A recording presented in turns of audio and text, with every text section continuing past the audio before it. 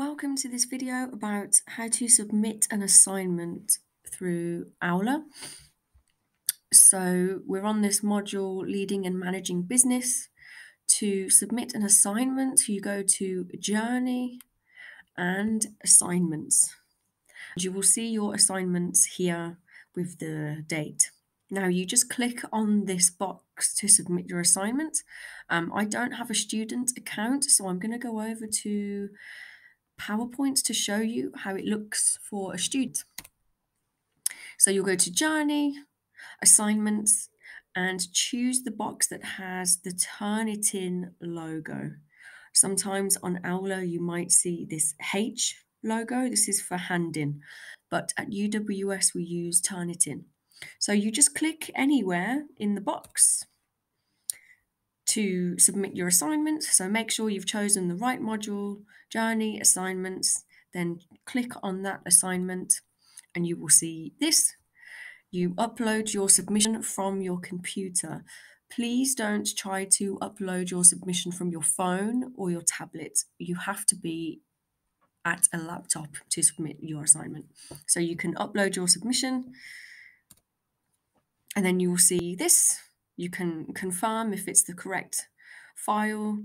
You'll see a word count, and then you can submit to Turnitin, and your submission will be complete.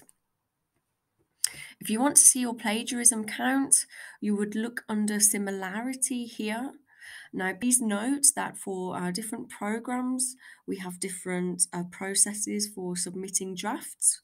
So if you have any questions about submitting a draft through Turnitin, please ask your tutor or your program leader. Now, if you want to see feedback, you go to the same place. You go to the module, Journey, Assignments. You then click on the assessment and you should see a grade here. Or if you click on the assignment, you'll see the grade here. You can also access your grades through self-service banner, and I think most tutors will ask you to see your grades this way as well.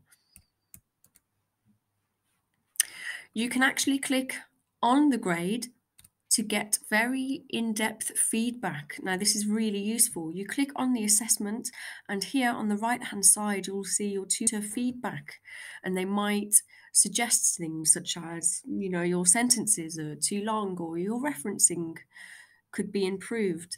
And this is really useful because this is where you see how you can get better grades. And sometimes the mistakes are really small and can easily be improved.